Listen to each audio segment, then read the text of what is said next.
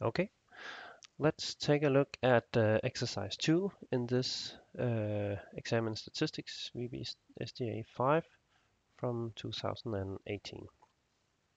So let's first find the exercise. The exercise is about questionnaires, and we are told that participants in a course on diabetes have answered a questionnaire about their understanding of diabetes. Each participant have graded their understanding of diabetes prior to and after the course. Each time the understanding was graded on a scale from 0, absolutely no knowledge, to 10, comprehensive understanding of the condition. In total, were 50 participants in the questionnaire, and the summary statistics of the answers are given below. And now we are asked to examine the change in self-evaluated understanding of diabetes based on these numbers. And to do that, we should conduct a t-test to determine whether there is a significant change at the 1% level. And we should also sketch the required calculations for that. So yeah, let's draw a bit and see what we can figure out here.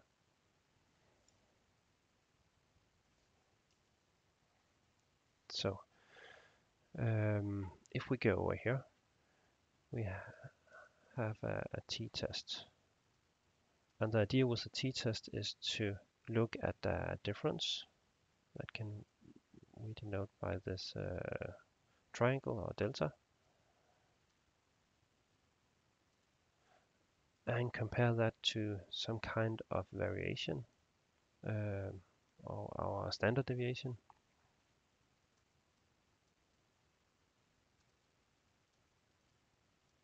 Here. And given these two and our number of observations,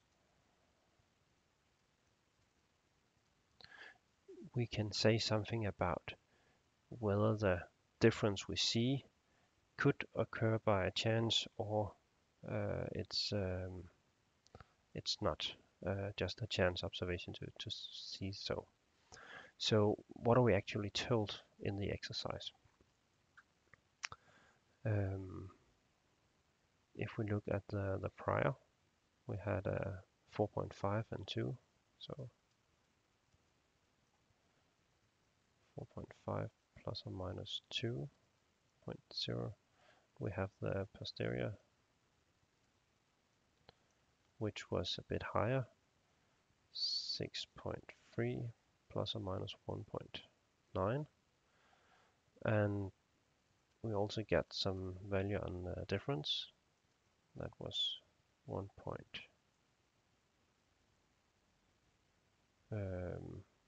Well, there seems to be a error in the exercise.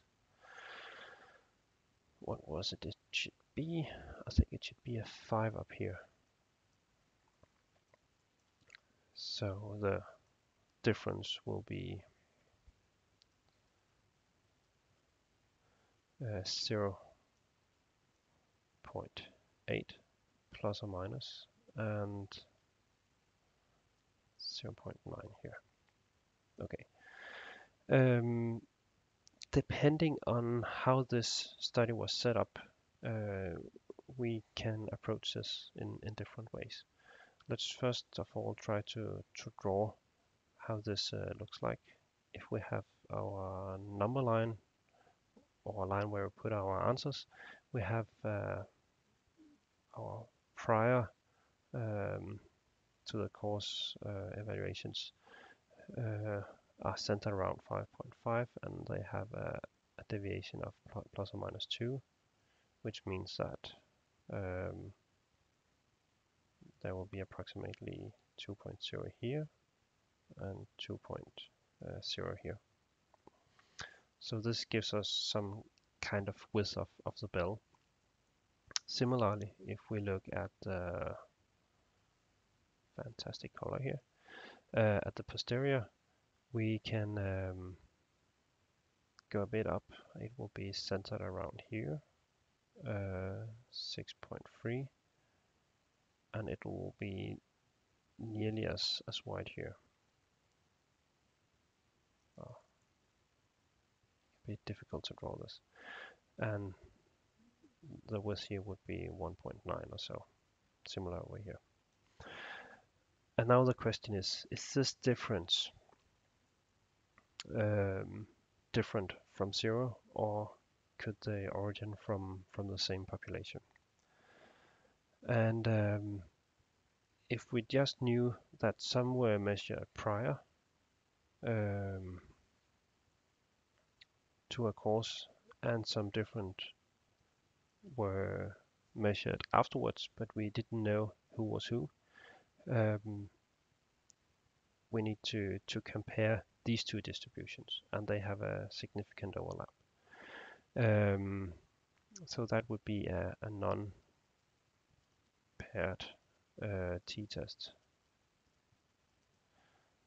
And if we don't know how things are paired up, we have to do something like this.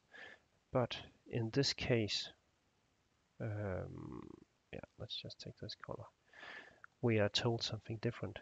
We are getting the difference, that they were 0.8 with a standard deviation that was much smaller than this one here.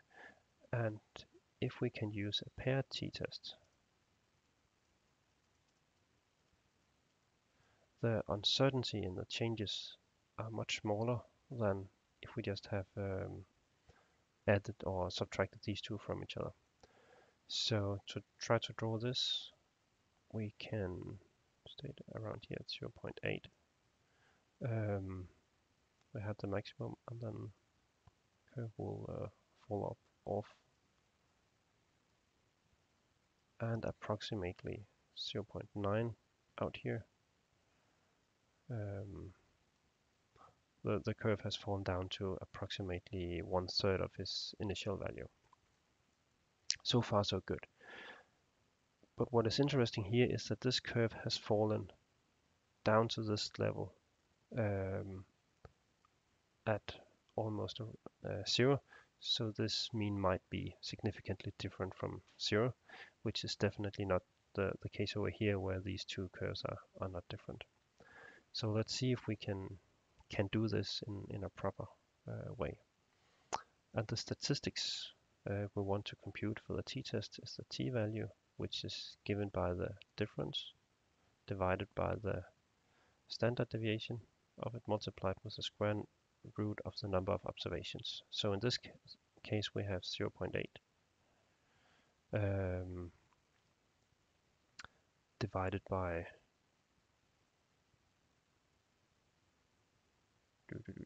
something seems wrong.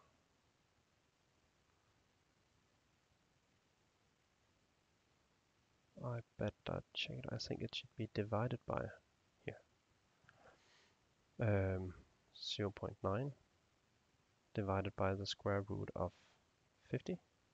That was our number of observations. And to get a value of this, I'll just find a calculator in a moment. But we could just rearrange it. So we have 0.8 times the square root of 50 is close to the square root of 49, so 7. And instead of dividing in the denominator, we can multiply with that in the denominator, and we have 0.9 here. So this value should be quite close to 0.8 or so. No, quite close to be around 0.56 divided by 0. Then that's around 6. This value we can look up in a data table or with the PT function in R, and we can get a sense of how likely it is to see an observation this extreme if the actual distribution were on 0 or centered around 0. So the curve we will get out is this t distribution here, centered around 0, and then the pt function to some value x here will give us the area below the curve to the left of x. What we're actually interested in is get this region over here. So to get this area, we know that the area below the entire curve is 1. So we say 1 minus pt. This gives us this area over here. And actually we also want to add the area to the left of the center, or x units to this x of the center, like here. So actually we multiply all of this by 2, so we end up by having 2 times 1 minus pt of 6, which gives us some value that is related to the probability of seeing something as extreme as this. And oh yeah, we might need to specify that the degrees of freedom for this is 49. So let's try to do this in R and see what comes out of it. So I'll just start our studio. We are continuing on the solution for the first part of the exercise, and I'm just writing a few headers here, and the exercise about the diabetes and the t-test. And what we will do here is to actually make the calculation. So we have the difference, save that into a variable that was 0.8. We have the variance 0.9, and we have the number of observations that was 50.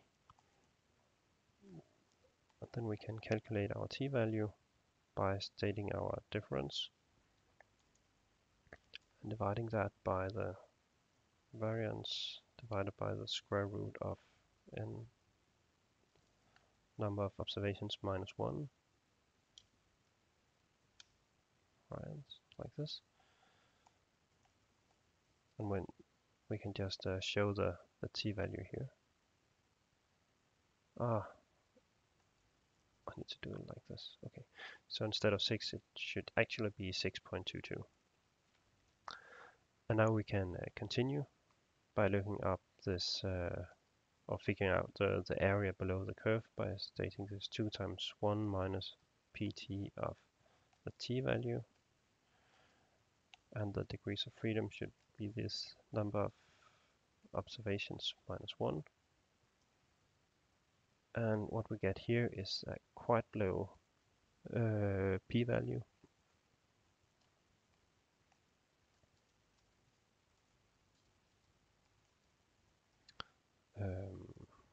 Like here, which states that it's not a coincidence that the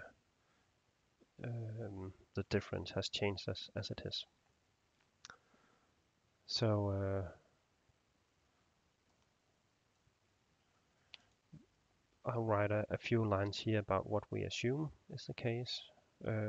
We assume that the data comes from a paired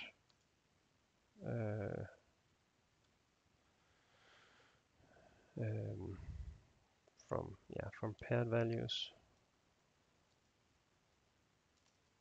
pre and post. And the t-value is computed as follows. And the calculations are outlined here. It should be quite easy to follow what actually happens. Based on the difference, standard deviation, and number of observations.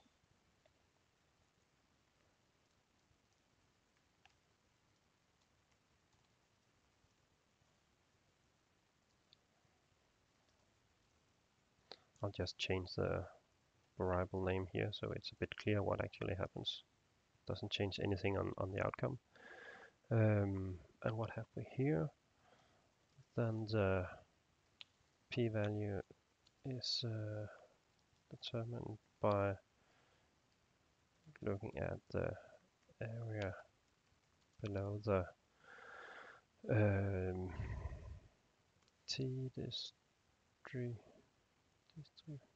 distribution with 49 degrees of freedom outside the range specified by the t-value. P-value is much lower than 0.01, the 1% significance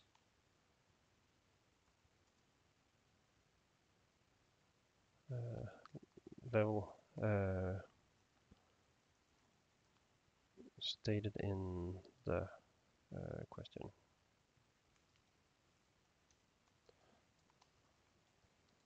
Therefore, the difference is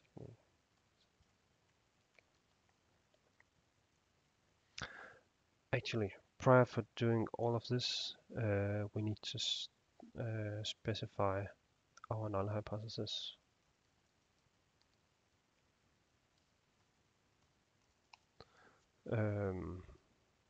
And our null hypothesis is that the difference is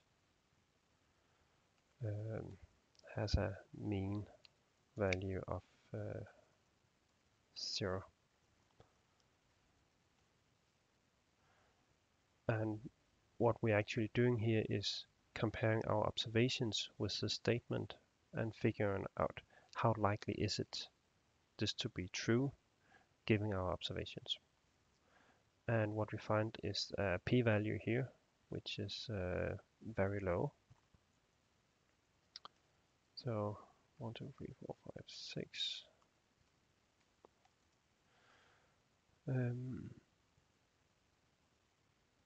Yeah. And as this p-value, the probability of seeing this by chance is much lower than the level we want to look at it at, we see that the difference is significant. Good. Let's see how this looks in the final document. I'll just knit to PDF, and we can see what comes out here. And it seems like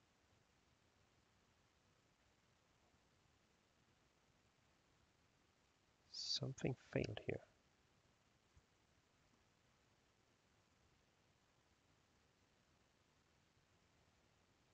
Let me check out what that was about. Okay, it has created a document. I just need to find it. And in document, there it is. So here we have this question about diabetes, and we can see our calculations here. We can see the t-value that has been found. And we continue our calculations, and we finally state that the difference is significant. So here we have answered that part of the question. I hope you got something out of this video. Bye.